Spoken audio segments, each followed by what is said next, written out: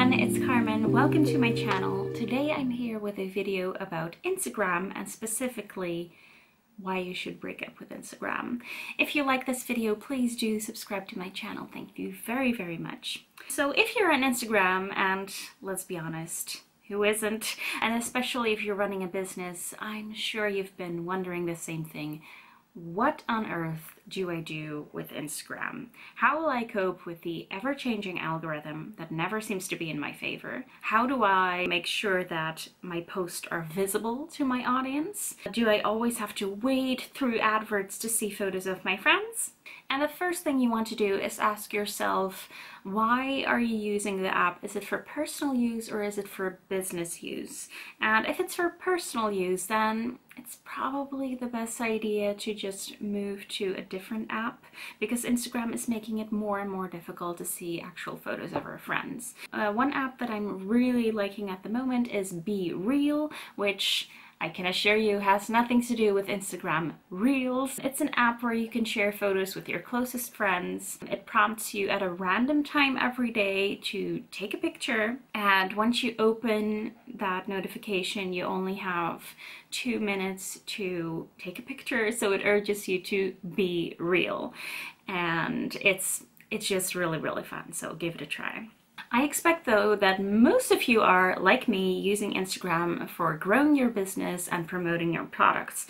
And if you joined Instagram way back in the golden days where you could gain hundreds of followers each day, I'm sure you're feeling very disappointed. Exposure for photo posts seems to be at an all-time low. Instagram seems to be pushing reels with dancing, people pointing at text, reels showing progress of art or, hair coloring, and then just show 1 split second of the result, so you have to watch it over and over again to pause it at the right time so you can see the result. Okay, calm down. We see outfit reels of what I would wear as XYZ character, promoting mainly teens to purchase loads of cheap clothes for 15 minutes of fame. There are lots of reels with shocking content such as trauma sharing, and on the other hand also content that makes you think, like, why is this even on here? Like people showing their faces with or without a filter. It makes me wonder, where are the photos with beautiful compositions? Where is the beautiful art? Where's the genuine connection that we all joined Instagram for? But let's take a step back, because I think most of us long-term Instagram users have formed an emotional connection with the app. We remember how it used to be, we found so many like-minded people on the app, and some even became our friends. We remember when our Instagram posts could get so much exposure so quickly that our businesses flourished, and we just want that back. So what we need to do is take an objective look at Instagram and see what it has actually done for us. So at the beginning, Instagram might have been an original app. But soon, Instagram started adopting features from other apps. We only got video posts in 2013 when Instagram started feeling threatened by Vine. Rest in peace, Vine. Then in 2016, Snapchat was a new popular thing, which resulted in Instagram stories, the discovery page, and sending disappearing photos in your DMs. In 2016, Instagram tried to be more like YouTube and introduced IGTV, something that they've abandoned in the last year. And of course, in 2020, Instagram introduced Reels to basically become a copy of TikTok. Most recently, and unsurprisingly, Instagram has introduced a dual photo feature that's basically like BeReal. So there we go. One key point to establish here is that Instagram is not original. Their key business strategy seems to be copying features from other apps. Does that seem like a business strategy that you want to rely on for traffic? I mean, sure, it can be a very clever business tactic, but does Instagram really know what they're doing? Just earlier this year, they rolled back some app changes after changing to a full feed post. You could scroll and you would see the next I can't even explain it, but they got some very negative responses to it, so they rolled it back. The question is, do Instagram even have a business strategy if it's not being shown to them by other apps? And then of course the frequent algorithm changes and Instagram users hustling to catch up. Remember all of the blog posts and the videos we used to watch on recommended hashtag amount and Instagram pods and oh, you shouldn't edit your caption within 24 hours of posting because then no one will see it. There were so many people trying to make the algorithm work for them and completely changing their marketing tactic because of that. And it became so exhausting to keep up with Instagram. Even accounts with hundreds of thousands of followers are reporting extreme low exposure for posts. Talking about the algorithm, let me share a story of the moment when I realized Instagram was broken. And this was last year when I shared my grandpa's passing. And let me preface this by saying that when a post performs well, so lots of comments, lots of likes or whatever, Instagram tends to boost your next post coming up.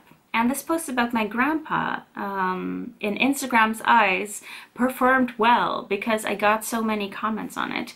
And my next post, which was about something completely random, suddenly got boosted very heavily. And by that I mean that it got a lot of reach, and I started to wonder why, because I was used to this kind of random post not getting many views at all, and then it clicked. And that's why so many accounts thrive off of trauma, fake stories, clickbait. If you can get a response out of your viewers, whether it's heartfelt condolences or, oh, that's not true because XYZ, you know, on clickbait, Instagram thinks, oh, this post is doing very well and we need to boost it. Many people have reported that on TikTok they're seeing progressively more shocking posts as well, because TikTok is tracking how long you look at a video. And if something shocks you, whether that's Dr. Pimple Popper or something completely different, if something shocks you, you're more likely to linger on that video, and bam, next time you open TikTok you'll see an even more shocking video because TikTok knows that it can keep you on the app for longer. And this is not exclusively Instagram or TikTok. I'm seeing this on especially Facebook a lot too, where the tactic is to elicit a response from people. So they'll say completely bogus stuff like, red is the only color with an E in it, prove me wrong. And of course, you know, some people are gonna think that it's genuine, and they're gonna comment, no, think about blue or purple or green. And we see this all the time where posts like, oh, I bet you can't solve this puzzle, or only XYZ people will understand this. It's only to get a response from you so that the app will promote their posts more. With those kinds of stories being shared, getting lots of views, being very profitable, it's just very unlikely that Instagram will ever go back to the way it was. It's just making too much money for them to divert from that tactic. Another thing that was hyped up for a long time was the 10K swipe up on Instagram. It was seen as the holy grail of marketing. So basically the 10K swipe up is if your account has 10,000 followers, you can add a website link in your Instagram stories. Of course, I thought it would solve all my business problems. I would sell my product so fast, and I was so happy when I finally got that 10K swipe up. But really, you know, unsurprisingly, it was not all that it was hyped up to be. For the Instagram stories that I would put a swipe up link in, I would perhaps have 5 to 10 people click on the link, which is very, very low considering my account has 16,000 followers. So yeah, it's not even 1%. Yeah. But why is the swipe up rate so low? Well, Instagram is built to keep you on the app.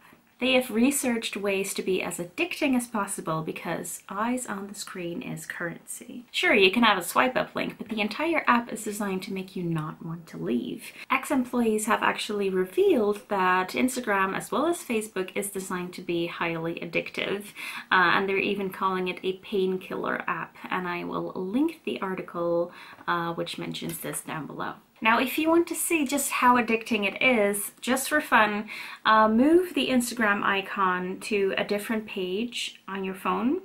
So if it's on your home screen now, move it to a different page and just see how many times you go to swipe to the old spot and to click it. And if you want to go in even deeper, notice when or why you are going to open the app.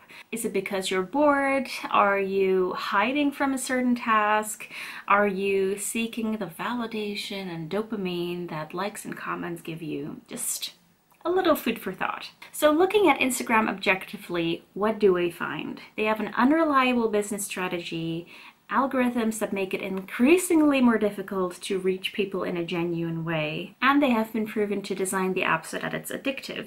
Just imagine building your business for 10 years on this app, gaining hundreds of thousands of followers, and then one day no longer being able to reach that audience. We have got to stop spending so much time and energy on an app that does not return the value.